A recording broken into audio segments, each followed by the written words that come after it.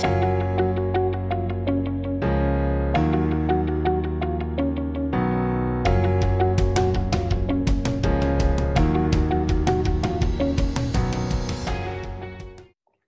everybody, Mr. Chow here. And today we're going to talk about the basics of health insurance. And this is day 1 out of 5 days of insurance that we're going to be talking about. So why insurance? And I covered this in my introduction. It's almost never taught in schools. You can go on your whole life and still never get a course on this. So I'm so excited that you clicked this video and that you're getting educated on insurance. Everyone will need to purchase some type of insurance in their life. So that's why it's really good to get educated on it. And it's an easy way to save money, because if you don't know what you're paying for, then most likely you're going to overpay.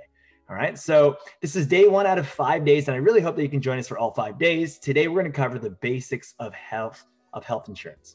All right, cool. Now, before we begin, I'm a teacher and I'm pretty passionate and experienced about health insurance. Like, I've known about it for years and I've done my research, but I gotta be honest with you. This video took me 6 hours to research and to prep. 6 hours. And honestly, it's overwhelming, because when I think about how much I need to teach you, it just gets there's so many scenarios that could play out. So we're gonna keep it super, super, super basic. And I gotta be honest, I'm really good at, or not really good, but I'm really passionate about teaching, because I truly believe that as teachers, our main task is to take a really complex subject and make it accessible for all. So I truly hope that all this prep is going to be worth it, and that after this video, you're going to go ahead and take away just a better understanding of health insurance. All right. So if you appreciate this content, at the end of this video, think about giving me a thumbs up, give me a like, and consider subscribing, because there's so much more to learn, and this is only the beginning. All right, thank you so much. All right, here we go. So one more thing I just want to say: I understand that when you take notes, when you write things down, your retention will be better and better.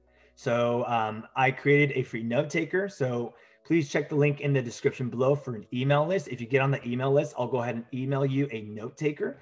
And if you do all 5 days, I'm going to go ahead and give you a free certificate of completion that you can use on any single professional resume that you have, letting people know that you've completed this course on insurance. And that's huge. Who can say that these days? All right, so go for it.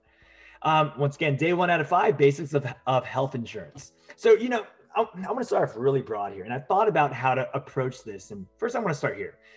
Most people ask, hey, how much do you get paid? And they name a number, right? Oh, $30,000 annually, or $50,000 annually, or $100,000 annually. But really, what are they talking about when they have that number? They're talking about your pay, your wage, your salary. But as I've grown up, I've realized that isn't all what compensation is. There's many different types of compensation. So when you go look for a job, really make sure you look at not just the number, but all these different types of compensation. The first one is your base pay. And that's kind of like what we talked about a little bit earlier, like your salary, that number. But there's also commissions. Some jobs have commissions, some jobs have overtime. And, as a salaried worker, sometimes you don't get that overtime. So some jobs have it built in, and that you can get additional pay for overtime. There's pay bonuses, there's profit sharing, depending on which company you're a part of. There's merit pay based on how long you've been with a company, et cetera. There's stock options, there's travel, meal, and housing allowance. So all these are types of compensation. But the one that I look at a lot as well is your benefits. So there's a lot of different benefits. So what are benefits, Mr. Chow? Well, benefits include 401k matching. So that's for retirement, or some jobs still have a pension. If you're a government state employee, that's huge, or a private company, some still have it, but most just have the 401k matching these days. This is the one that I like to look at as well. Definitely take into consideration before accepting a job offer, which is your health insurance, your dental, and your medical. And then there's also going to be your life insurance and vacation leaves, taxes, et cetera. So it goes on and on. It's a compensation package. And that's what you should look at, not just the salary or the number that you get paid, because all this factors in and all this adds up. So remember, not all jobs are created equal. There's pros and cons to every single job out there. There's no perfect job out there. Now, if you work for yourself, if you're self-employed, if you own a business of any sort, an online business or an in-person business, if you're a contractor, or if you're self-employed, or if you're a YouTube star, right? At the end of the day, if you work for yourself, it's going to be so different. And let me quickly explain why, because you're going to have to pay for your own benefits. a lot of those like retirement matchings or health benefits or all of those health insurances, right? You're going to have to pay for that yourself. So yeah, you may make more money on your own through your business, but just letting you know, you're going to have to pay these costs yourself. So there's three types of insurance plans. And if you're taking notes, this is what I would want you to write down. So I'm going to simplify it. I'm sure there's other types of insurance plans out there, but I'm going to get super basic so that you stay with me and you understand. Number one, there's something called group health insurance, group health insurance. And this is employer based. If you work with someone, if you work for someone, then you get access to most likely a group health insurance. Now, your employer is going to choose the plan so that you don't have to think about that. They're going to obviously give you a discount. Why? Because your employer. So as an employer, you have to pay a part, or you don't have to, but most do. You have to pay a part of your employee's health insurance. So they're going to subsidize something, what we call the premium, which I'll explain that in a bit. Now, the premiums that you pay each month, which is the money out of your pocket that you have to pay for your health insurance, it's also usually a pre-tax deduction from your paycheck. So you get to save on the taxes that you normally would pay on this when you pay for your insurance. All right. So that's a plus to group health insurance and for working for someone. Now, in order to get this perk, you usually have to, one, work for someone. Two, you have to be a full-time employee. So you can't just like work at a job for like 5 hours a week and say, hey, give me health insurance. No, usually they only do it for their full-time employees. And then finally, you can't just start working at a job and then get access to all that insurance. There's usually a 90-day probationary period that you have to pass, and then they'll offer you these perks, such as health insurance. If you work for yourself, if you're self-employed, then you are going to have to pay for your own health insurance, right? Or you don't have to, but in our state, I believe they require, actually, I think it's nationwide now that they require it. So if you're self-employed or you don't work for someone, you're gonna have to go through this. It covers either an individual or a family. There's no discount because it's fully paid by you. And that's why it's usually more expensive. If you talk to someone who works with someone versus someone who's self-employed, most likely the person who works with someone is going to pay way less than the person that is self-employed. So premiums you pay varies on a few different factors. And then finally, I guess the plus here is you do have the freedom to choose any insurance company, the plan, and the options that best fit your needs. So sure, it's more expensive, but you can pick a cheaper one if you can find it and if you really want to go that way. All right, so that's number two. And then finally, number three, and you've heard of it, it's government sponsored. So Medicare, if you ever heard of Medicare, that is for people who are 65 years and older. And it doesn't matter what your income is, but you get access to government sponsored insurance, health insurance, which is called Medicare, and or if you're on disability. Medicaid, and I've always remembered this because it's like you're aiding the people who are low income. Most likely it's a state or federal program, and that gives health insurance for people who have low income. Okay, and once again, the government will subsidize that for you. All right, so just letting you know, those are the three different types. The two that we're going to discuss right now really fall into one and two. If you work for someone or if you're self-employed, okay? Now, before we go on, I want to be very clear. Every person, every family has a different healthcare need. That's why it's so hard to teach about insurance, because it's not just one size fits all. No, every person, every family has a different healthcare need. So you can't just go with the cheapest option. You have to go with the best option that best fits your needs. All right. So keep that in mind.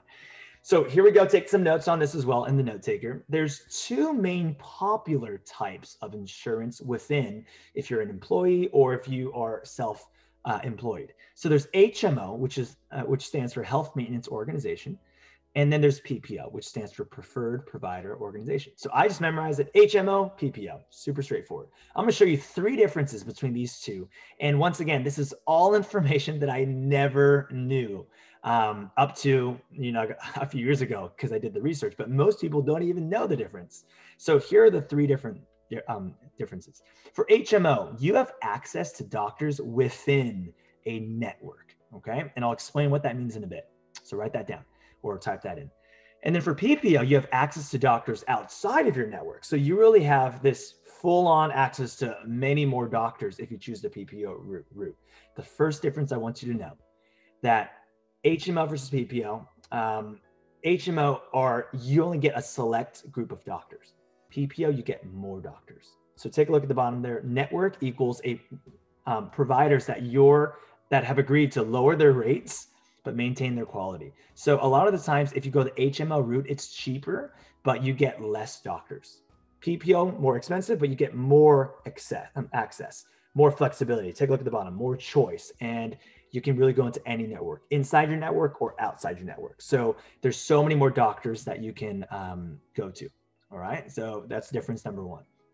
The second difference is the cost. So I kind of pointed at that a little bit earlier. The cost is way less expensive for our employee plan. And then for PPO, it's more expensive. Now, I want to be careful here because the cost really does depend on the employer and the plan available.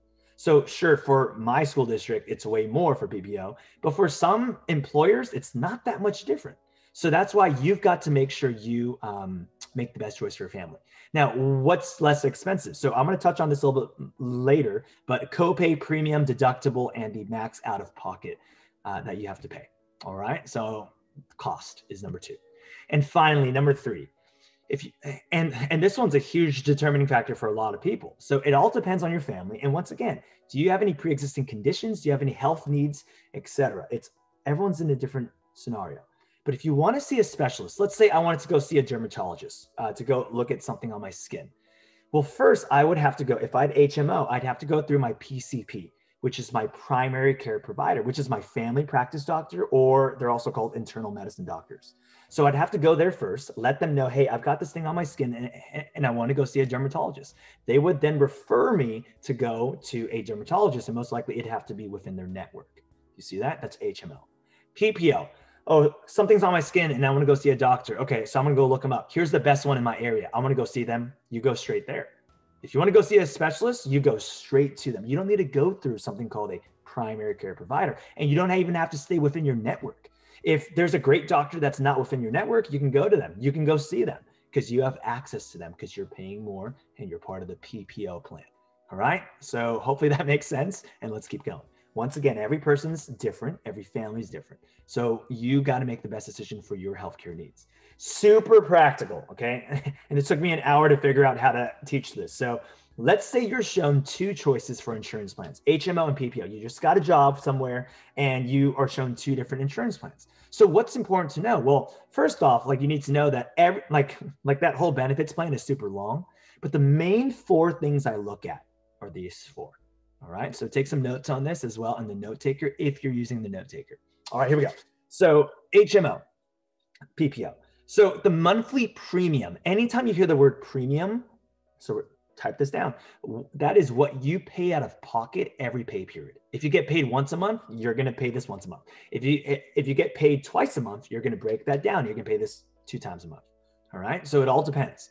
Assuming you're paying per month, an HMO plan can be $230 a month, and then a PPO plan can be $574. Do you see the difference there already? And once again, I need to be careful here because every single workplace is different. So yours may be a little bit more. Yours may be, I've heard of 5 times as more for PPO. You should get 5 times more. So it can be $1,000 a month for insurance, right? So family's a little more, $450 versus $1,634 per month. The monthly premium is something I look at because it's like, well, how much can you afford? And really, what do you need at this point? If you have pre-existing health conditions, if your kids have those, then most likely you're going to want to see doctors fast. And if you want to do that, you're going to have to pay for the PPO premium. The overall deductible is something that I didn't know about until recently too, but that's what you pay out of pocket before your insurance. Let's say you go have some surgery done. And let's say it costs $3,000. Well, if you're a single person and you're in the PPO plan, then you have to pay out of pocket $1,500 for that care, $1,500. But if you're in the HMO plan, $0. And so some of you are like, well, why wouldn't you just go with the HMO plan? Because once again, it's access to doctors. It's how quick you can get the access, right? So you get what you pay for ultimately, but your deductible is how much you have to need to pay out of pocket before your insurance. Let's say it costs $3,000, this surgery, but my deductible here is $1,500 for myself. Then I'll pay the $1,500, and then whatever's above my deductible that year, your insurance company will pay the rest. Let's say I have a $10,000 surgery. $1,500 is my out of pocket, and then my insurance will pay the rest. You see that? I also want to be careful here too, because that's not, I don't know if that example is perfect, but that's kind of how I understand it. The copay is pretty similar. Sometimes it's a little bit lower for PPO, but it's about $25. So let's say I go get a health checkup, then I have to pay $25 out of pocket usually. That being said, if you get an annual physical or an annual checkup, that's usually free. So this is like if I just want to go to the doctor just to see the doctor and say, hey, I'm not feeling well, I just want to go see the doctor. Most likely it's a $25 copay that is out of my pocket when I go see them. Now, the out-of-pocket limit, this is actually something that you should look at as well. This is the most money that you'll spend in a calendar year until the insurance pays the rest. This is a little bit different than the deductible because at the end of the day, this is the max money that they can take from you, right? So for HMO versus PPO, take a look. Single versus family, it's different, but you can see $2,000 versus $3,500. So there's a difference there between the out-of-pocket. Those are the four things I would look at right when you get an employer-sponsored plan or a self-employed plan whenever you look at your insurance. Of course, there's like 20 things on the list, but these are the main four things that I look at, all right? Why is healthcare so expensive? Why? Well, administrative costs are going up, right? So that includes everything, all the non-doctors, right? So if you think about all the people that work in the hospital, like outside of the doctors, that's a cost. General costs, the building, the lease, the rent for the building, right? And the electric, all these different things are a cost as well. Prescription costs are going up. There's also insurance. So the hospital needs to pay for their insurance because if there's a lawsuit, then they're going to be covered as well. Compensation of employees of doctors, that's going up as well. So that's why healthcare needs to go up as well. All right. So whenever you're paying like all this money, it's not all going to the doctor. There's a lot of other costs that are involved as well. So why insurance? Why are we talking about it this week? Almost never taught in schools. Everyone will need to purchase it. And it's an easy way to save money when you understand what you're paying for. Please continue with us. Think about it if you have time. Day 2, we're going to talk about the basics of car insurance. So please stay tuned for that. And I'm so excited to teach you this week about insurance. Bye-bye.